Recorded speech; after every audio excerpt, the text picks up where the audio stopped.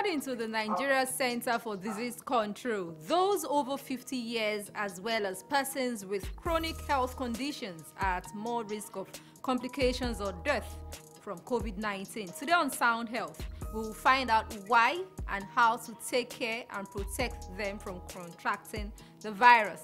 I'm Olasumbo Modupe. Welcome to the show. Let's take a look at updates about COVID-19.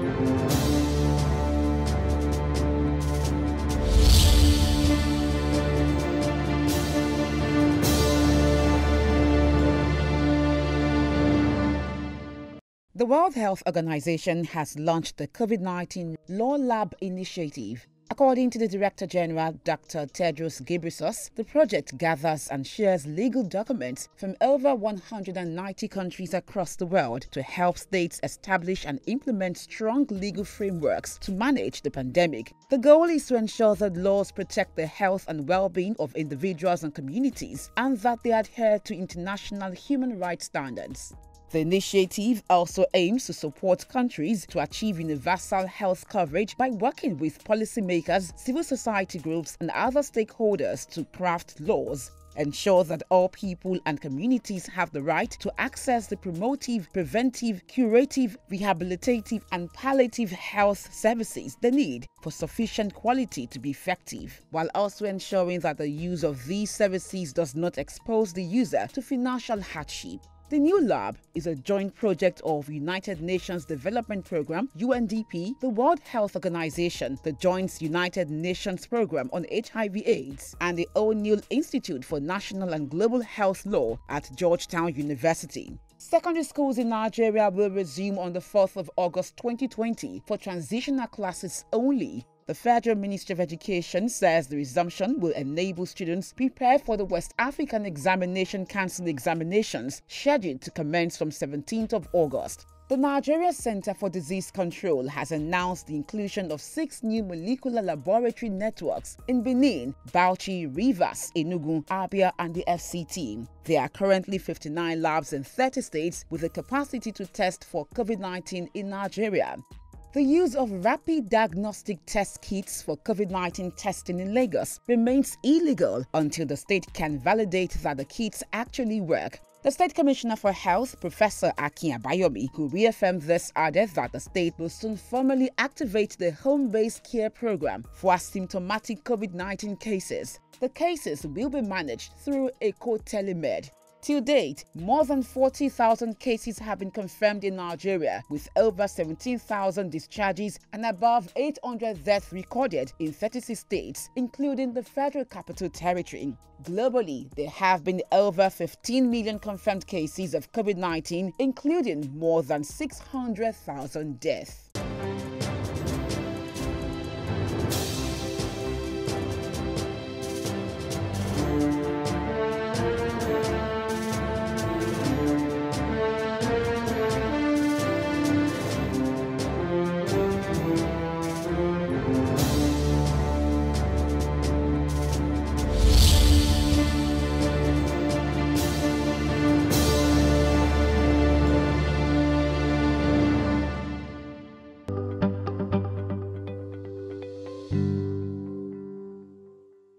It's still Sound Health on Lagos Television. The COVID-19 pandemic is impacting the global population in drastic ways. In many countries, older people are facing the most threats and challenges at this time. Nigeria is not left out.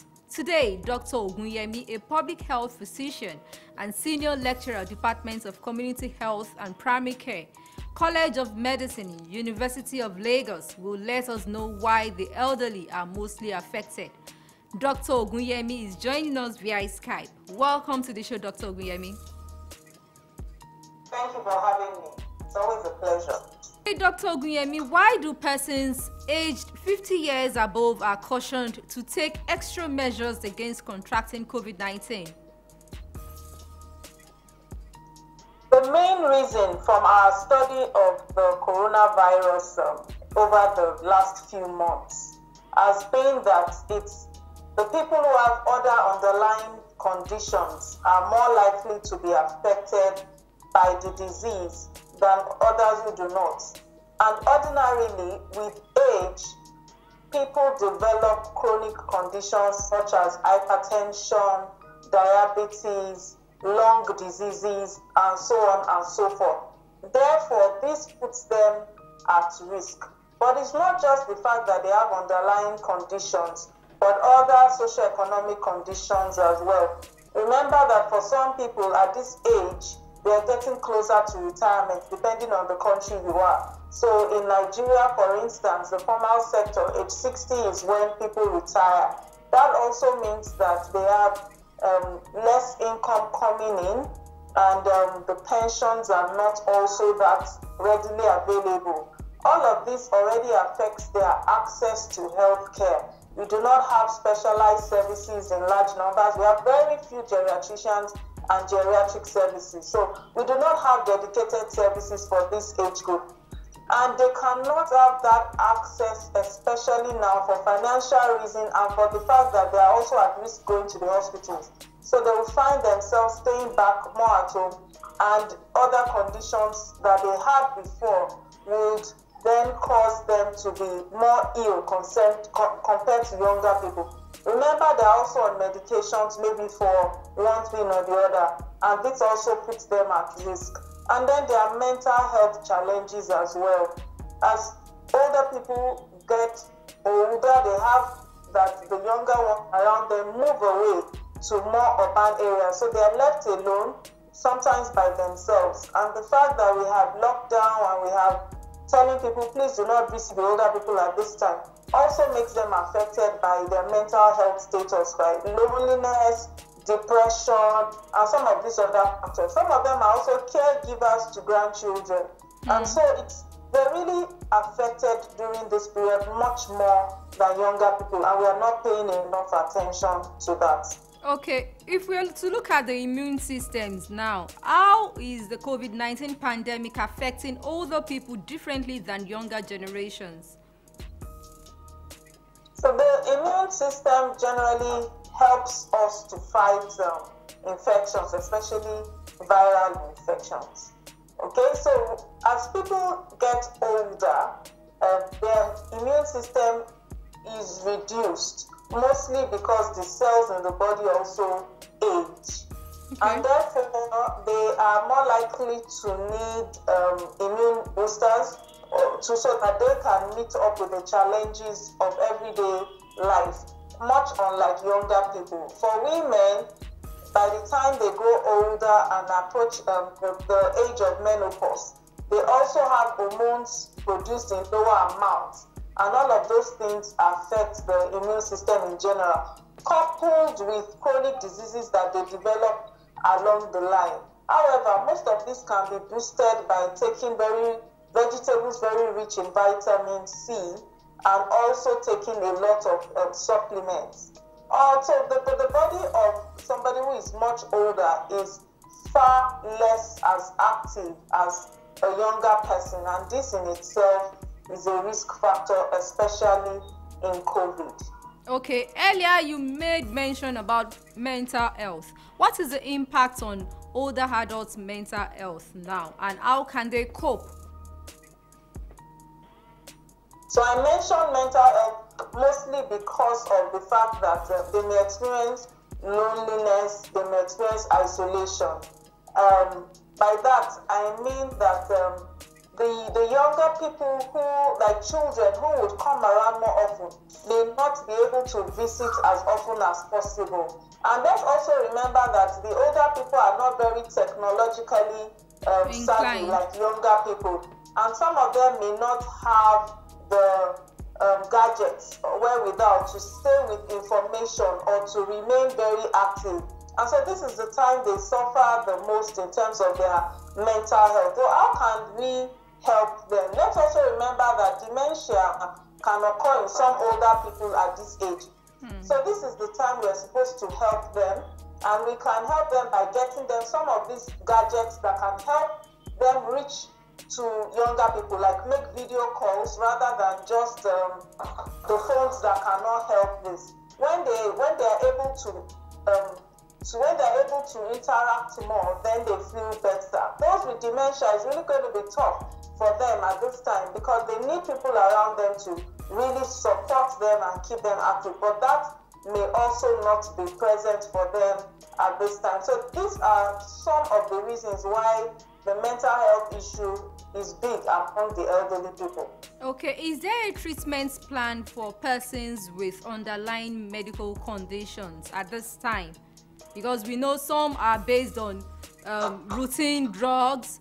Is there any treatment plan if anybody contracts COVID-19 at this time? So at this time, what we have are more of supportive treatments rather than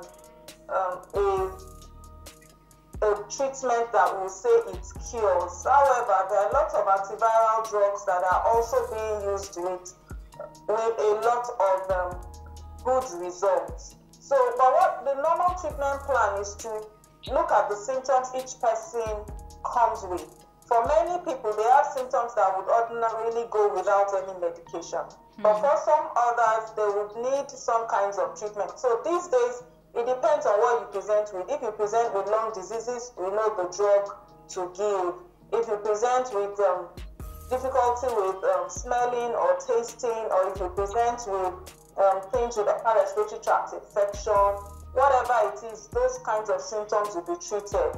Okay. But a lot of younger people will get well even without any particular medication. But then those who are older will need medication, and the more technology is advancing, we're also able to know, the more there's research, we're also able to know the drugs to give. And now there is better cure or better treatment than when we first had the COVID situation. Okay, let's look at caregivers now. What has COVID-19 raised for families of caregivers of the elderly, and how can they pull through? So important because caregivers by themselves are the people who are trained to be able to care for older people. In this climate, we do not have a lot of institutional care, unlike more developed countries where it's a lot of institutional care. So we have people going to homes to give care to people, either by living with them or going and coming. But we should also know that caregivers themselves can be a risk to older persons if they do not mind their own activities. So caregivers have to be careful, knowing that every day they are going to older people to render care. That means that they must also ensure that they stay safe themselves. They do not go to crowded places. They are not in close contact with other people. That they always wear a face mask, wash their hands before coming into the home of the elderly person. And when they get into the home, they must also ensure that they also wash their hands before even touching the elderly person. They must wear a mask throughout when they're in the home of the elderly person. They must prepare very nutritious meals for them. They must clean all surfaces and wipe them with disinfectants to ensure that everywhere is totally decontaminated. If they're able to do this and keep the elderly person lively, then to a large extent they're keeping the elderly person safe. So caregiving is a huge thing, and there's a lot caregivers can do at this time to keep them safe. If they're ill during this time, they should report to wherever the primary caregiver for the elderly person is. It's either getting a phone consultation first initially so that they do not have to visit the hospital. But if they have to visit the hospital, there should be no hesitation to visit the hospital to ensure that they get well. We do not want people dying from other causes apart from, COVID, just because of the fear of COVID. Okay, although all age groups are at risk of contracting COVID-19, older people face significant risk of developing severe illnesses if they contract the disease due to psychological changes that come with aging and potential underlying health conditions. Can you please tell us how to minimize the risk of COVID-19 infection?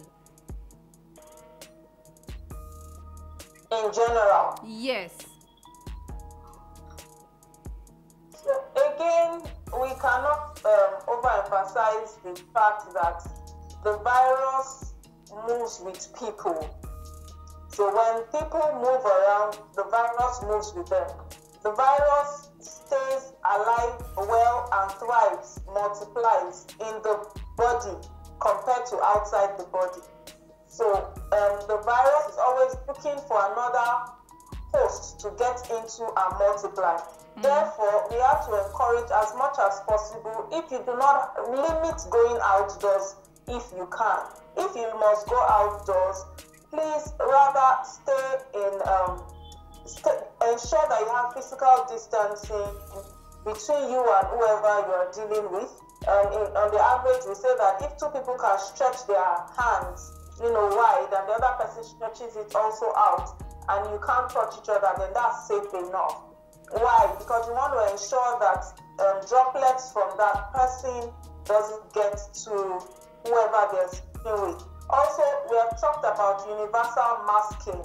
So please mask up. What that means is wear a mask to cover your nose and your mouth. When you do that, that reduces the droplets that come out of your nose or mouth when sneezing, singing, talking loudly, and all of those activities we normally will do. It is not enough for one person to wear a mask. If I wear a mask and you wear a mask, then we reduce each other's risk of catching the virus. The reason we are saying so is that we know that a lot of people, more than half of people, will be asymptomatic. They will not show symptoms, and therefore it is not enough to say this person looks well. If we are going to have any activity, it is better we do this activity outdoors. And if we stay indoors, let us ensure that the place is well ventilated, windows open, and also to ensure that we wash our hands very frequently. The reason is because we tend to put our hands on our face quite a number of times during the day. So if we have clean hands or disinfected hands, then we are also ensuring that even if we touch our face, which we must limit, but we're reducing infection to our face. Let us wear masks properly, covering our nose and our mouth. And let us also know that if there is no water around us, we can use hand sanitizers. Hand sanitizers should contain more than 60% alcohol in it and should be used generously. If we can adhere to this very simple preventive methods, then we are going to a large extent protect ourselves, protect others around us from getting the virus. Okay, Dr. Ogunyemi, what advice do you have for the elderly now in case of symptoms? When they suspect symptoms of COVID-19, what is the first thing they are supposed to do in terms of seeking medical help? Okay, so first and foremost, the elderly, as much as possible, let prevention be key. Do not leave your house if you do not have to. When you leave your house, ensure that wherever you go is not a crowded place. If you have to go to the market, make sure it's a supermarket or a market that is big enough and you don't have to rub yourself around people, and you can do what you have to do and come back home. Ensure that you wash your hands and all the other safety measures I talked about. However, if you have symptoms, maybe such that you're coughing, a dry cough, or you find out you cannot smell or taste something, taste food, or you can't smell yourself or something around you, please report. The Lagos State has phone numbers all over the place that you can make a call to and complain about the symptoms you're feeling. You can also go to the website of NCDC or even NIMA website, where you can fill a form to say these are the complaints I'm having. They would require that you have a test done. And now, apart from the laboratories, public laboratories we also have private laboratories. that can ensure that people get faster test results. So for an older person, you really cannot wait any longer. If you have symptoms, please complain and let them get you tested so that treatment can start on time. What studies have found is that those who report late are the ones who have higher mortalities, that is higher death rates from coronavirus as compared to those who report earlier. Okay, so that is what I would. Okay, before I let you go, Dr. Ogunyemi, recently the Director General of NCDC says the recent statistics centers around youth. What could be responsible for this? Okay, I mean, young people are the most mobile set of people, and that statistics is not peculiar to Nigeria, it's all over the world. So a lot of young people are remaining at work, are having to go and come, and therefore they are more at risk than others in getting the COVID-19. The only beauty of this is that they are also mostly asymptomatic and they get better from it, unlike the older counterpart. So yes, we will still see more young people just because of their mobile nature. For some people, it is just a bit of excessive, wanting to experiment with COVID, as we have seen in some other countries, and we just have to be careful. Even as a young person, it is not to any advantage that you get the COVID where you can avoid it. Because now studies are beginning to say that there are long-term effects of COVID on people, and so it's better to avoid these long-term effects. Okay, Dr. Ogunyemi, we sincerely appreciate your time and resources on Sound Health. Thank you very much for having me. We have been talking to Dr. Doyin Ogunyemi, a public health physician, on the impact of COVID-19 on the elderly via Skype. Dr. Ogunyemi is also a senior lecturer, Department of Community Health and Primary Care, College of Medicine, University of Lagos. Sound Health continues in a moment with trending health news.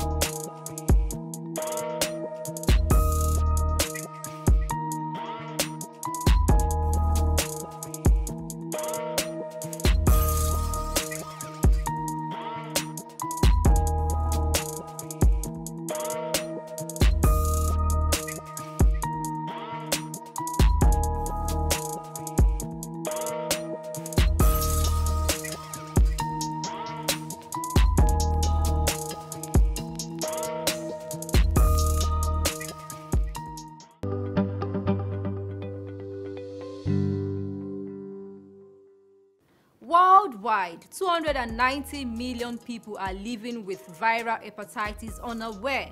World Hepatitis Day takes place every year on 28th July, bringing the world together under a single theme to raise awareness about the global burden of viral hepatitis and to influence real change. The theme for this year is Find the Missing Millions. Details in this package.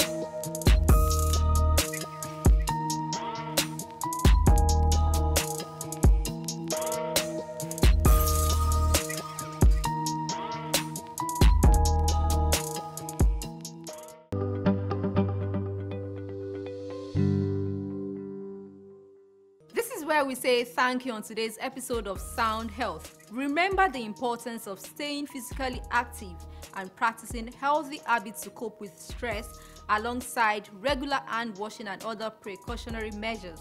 For comments and inquiries, please send SMS to 0035826603 or follow us on social media at LTV Social, #SoundHealth. A sound health is a sound mind. Make healthy living your choice.